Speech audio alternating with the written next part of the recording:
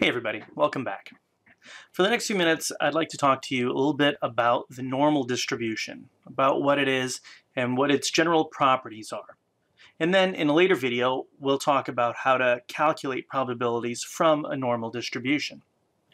The normal distribution is like the mother of all continuous distributions. I mean, if a coin flip is the archetypal discrete probability, then a normal distribution is the archetypal continuous probability distribution.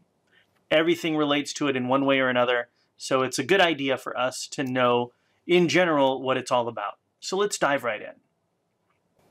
The one big differentiator between distributions relating to discrete events like a histogram and distributions that are continuous is that in a discrete distribution like a histogram, probability is given by the height of a bar, and really the width on that bar really doesn't have much meaning.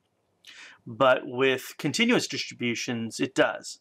So what that means in practice is that with a discrete probability, if I wanted to know what's the probability that we had a score less than 8 here, right, so something to the right of 8, I would basically read off what this probability was plus this, plus this, plus this, all the way out. With continuous probabilities like that normal, if I wanted to know what's the probability that a continuous score was less than 8, then what I need to do is really kind of fill in and think about areas. And the reason for that is that with continuous, we could take on any one of these infinite number of different possible values between any two numbers. Whereas with discrete, it's either a 6 or a 7, or 6 or a 7 or an 8 or something like that. So we need to account for all of the infinite possible different scores that we could get between any two numbers. And so we really need to be filling in this thing. And so now the width on those histograms actually has meaning. So we're talking really about areas. Okay, so just to draw a quicker distribution, the area underneath this curve is supposed to have an area of 100%. And if I wanted to know what's the probability that we're less than 8, I want to know what fraction of that total area under that curve is to the left of 8. So it could be that the entire area has an area of 100%, and maybe the shaded in area is, let's say, 80%. So in summary, if you've got a continuous distribution, think of probability as areas underneath the curve. A normal is one such continuous probability distribution. It has a couple of neat little features too. Let's have a look at those. One thing to know about normal distributions is that there isn't just one normal distribution. The normal is really a family of related distributions. And so to really start calculating probabilities, we need to know which particular member of that family we're talking about. Now, if this sounds vague, think of it this way. You might know that something is a straight line, right? So you've got y is mx plus b. And you can talk about general features of lines like that without getting to the specifics of what exactly that line is. But if you really want to start getting actual values out of this, like, if you know x is equal to 1, what is y? Then you need to be more specific with your straight line. You would need to know what two particular values are, these two parameters, the slope and the intercept. And then you can start getting specific. So if I tell you what these two parameters are, m and b, like let's say you're told that the slope is 2 and the intercept is 3. Now we've selected one straight line out of this broad family of straight lines. And now if I ask you what's what's y when x is equal to 1, then you can give me an actual number. So you just would plug it in and you would get 5. Well, in the exact same way, the normal distribution is a general class or family of distributions, and if you just know two particular parameters about it, then you can answer all kinds of numerical questions. Now those two parameters are not the slope and the intercept, The parameters for the normal are the mean and the standard deviation, so mu and sigma. And if you know those two things, you know everything that there is to know about the normal distribution. You can figure it out. Right? So knowing the mean and knowing the standard deviation is critical. So if I told you that x is distributed normally, what you could write is x is a little squiggle there, is distributed as n, normal. And then you're like, wait, which normal? There's an infinite number of these. And you would have to specify exactly which mean and what sigma. So for example, I might tell you that IQ is distributed normally. So you would say IQ is distributed normally. I would need to tell you that the mean is 100, and I believe the standard deviation is 15. Now we can answer all kinds of questions about that particular distribution of IQ scores. Now I had shown you a slide ago that general bell-shaped curve for the normal. That applies. But what is the specific equation for that normal? Well, it's complicated, right? It's actually this guy right here. And if we're calculating areas to the left of some number, then we need to do this integration part. Now all of that stuff gets complicated, but I do want to point out that there is a specific formula. The formula is a little bit hairy, and fortunately for us and students everywhere, it's impossible to actually calculate this thing. In fact, there's a numerical, like a mathematical proof.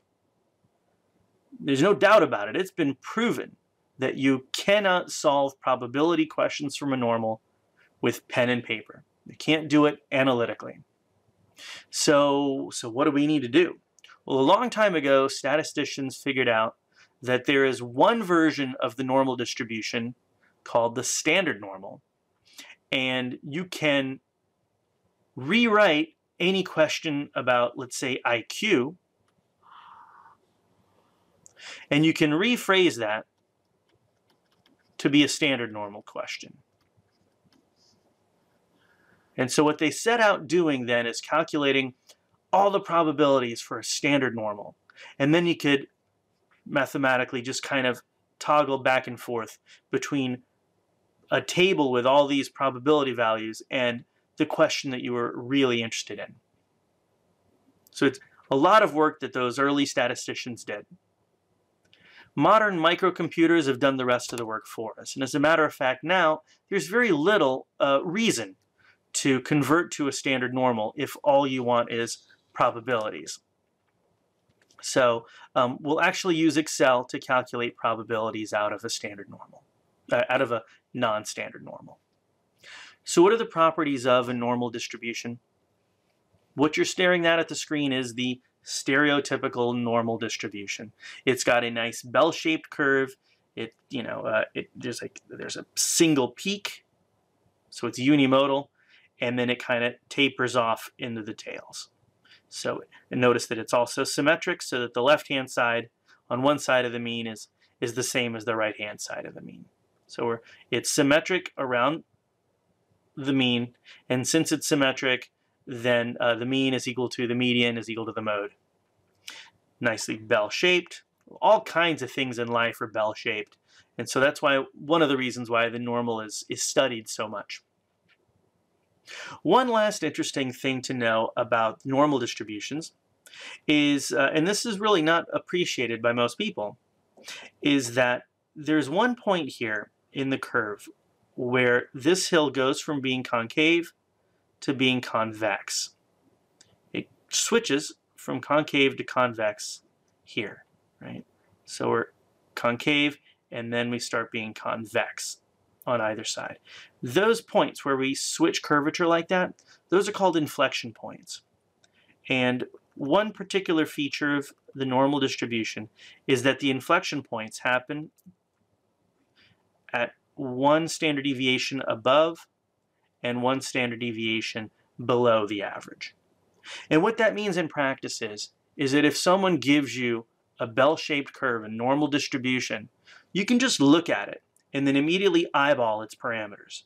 You can tell where it's centered, so you know what the mean is, and then you can look for those inflection points, calculate that distance, and see what the standard deviation is. It's a pretty neat little party trick if that ever comes up at one of your parties. It's very sad.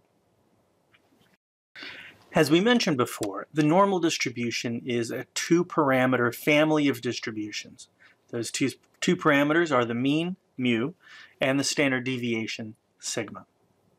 So what do these two different parameters do? Right? Like on the straight line, we know that if you change the slope, you change how tilted the line is. And if you change the intercept, you shift it up and down. Well, what happens if we change mu and sigma? Well, quite simply, changing mu is equivalent to changing the mean of the distribution. And so it really just corresponds to shifting the curve over so that it's centered over the mean. Here we see a standard normal, right? It's centered right over 0.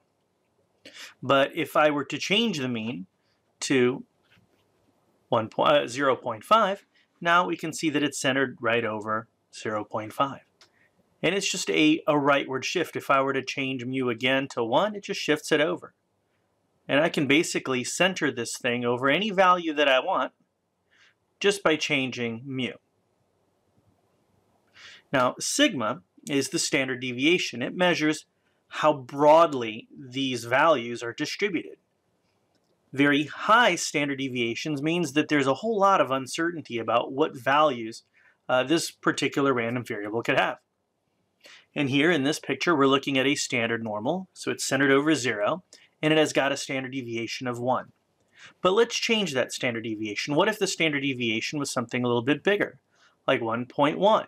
We can see, let's go back, we can see that it's less peaked in the middle, and what might be a little harder to see is that the area in the tails has gone up. This has to happen because the total area under the curve has to be 100%. So if there's less in the middle, you're squishing it down in the middle, then it's got to be kind of like puffing up on the sides. Let's keep changing sigma and see what happens. So as we increase this thing to 2 and then eventually to 3, we can see that we've squished it down, but most certainly the probability in the tails has gone up, right? Where that mass has got to go somewhere. It's not in the center, we squished it down, so it's got to like squish out on the sides. So that's the effect of changing mu and sigma. The empirical rule is basically a rule of thumb that says that if you've got a bell-shaped distribution, approximately 68% of the area under that curve will be within plus and minus 1 standard deviation. 95% will be plus and minus 2 standard deviations, and almost everything, so 99.7% of observations, will lie within 3 standard deviations of that mean. Incidentally, what that implies is that something might not be exactly normally distributed because technically speaking, the normal distribution accounts for the slight possibility of getting, a billion out here. These things go out, these tails go out to infinity. And technically this thing could become negative a billion or something because it go out to negative infinity in that leftward direction. But really, you don't have to practically worry about that kind of thing because pretty much everything is accounted for within 3 standard deviations. And if you go out to 4, I mean, we're talking like, man, that's some serious decimal places you got to worry about. So, technically there would be a chance that you'd get something 5 or 6 standard deviations outside, but as a practical rule, we don't really have to worry about it. So we can use the normal distribution because it's a great approximation as long as it's, the thing we're trying to model is bell-shaped. And we don't have to worry so much the fact that, well, if we were really using a normal variable, we could have, positive and negative million values or, way out into the tails. That's just not going to happen in life. One last thing to know about the normal distribution is that there's a special case of the normal, and that's called the standard normal. And that's where the mean is 0 and the standard deviation is 1. Like in math, I love zeros and ones. When you multiply by a 0, man, everything cancels. If you multiply by a 1, you can ignore it. It doesn't change anything. Zeros and ones are great. And so we like mean of 0 and a standard deviation of 1 for a similar reason, in that the calculations are just straightforward. Those are the probabilities that statisticians first studied, that special case of the normal. See, it turns out that if you standardize your x variable, you make it into a standard normal. You've probably done this before. If you were ever calculating a z-score, you might remember that a z takes your particular value of x, subtracts off the mean, divides by the standard deviation,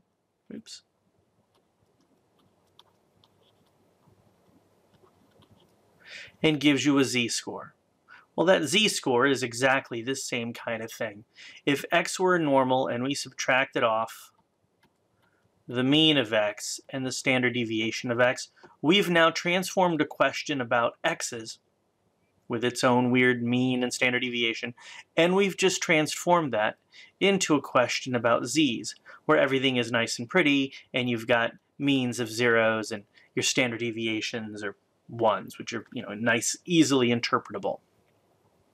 That kind of procedure is going to come up over and over, especially once we start doing hypothesis testing. Right? You'll be given a complicated question about some weird normal distribution, and you'll standardize it, and then you'll be in like this safe space of standard normals where you can consult either a probability table or, in fact, a lot of students have a couple of the key values of the standard normal memorized. Yes, you too will, will be able to memorize 2 or 3 key probabilities out of the normal, and it'll make your life a whole lot easier. Now, whether you standardize or not, Excel and modern statistical software can handle non-standard normals. So what was once kind of necessary because we didn't have computers, so we had to simplify things and go with the standard normal, now is less of an urgency. Now you can just ask the more direct question about non-standard normals to Excel, and it'll spit out an answer just as quickly as if you had asked it a question about a standard normal. So check out the next video where I show you how to calculate probabilities from all kinds of different normal distributions. Thanks for listening.